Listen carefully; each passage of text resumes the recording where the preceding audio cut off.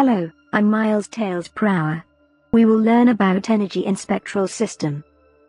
You know, energy is classified into many ways, like electrical energy, heat energy, kinetic energy, light energy, mechanical energy, potential energy, and sound energy. Now, we will denote the equation as follows: energy E equals h times the Greek letter nu, where h denotes as a Planck's constant, and Greek letter nu, like V, but not to be confused. It's the frequency, measured in hertz, then in kilohertz, megahertz, gigahertz and so on. The equation is also equal to h times c divided by lambda. You are already familiar that c is the speed of light.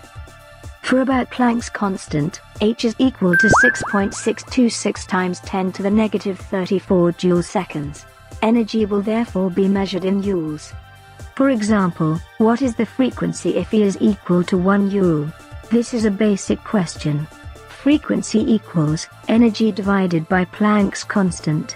The answer is 1.51 times 10 to the 33 Hz. That's the frequency value extremely large we get.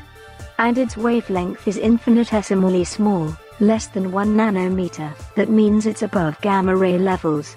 This may not be possible in this situation. Gamma rays can be very harmful.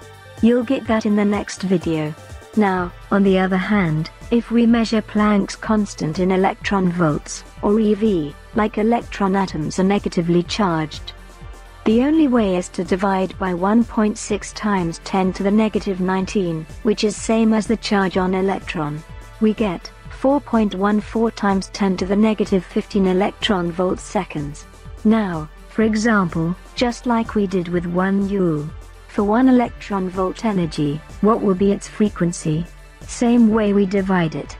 We get the answer 2.41 times 10 to the 14 Hz, which is simply 241 terahertz, below the visible spectrum. You can notice we have obtained a major difference of frequency. 1 joule made the frequency extremely high above the gamma ray levels, and 1 electron volt made the frequency below the visible spectrum. Now, before ending this video, I leave you a question. For 400 terahertz being the frequency of red light, obtain the energy in electron volts. The answer is 1.66 electron volts. So, this video we have learnt about energy in spectral system. Like, comment, and subscribe now.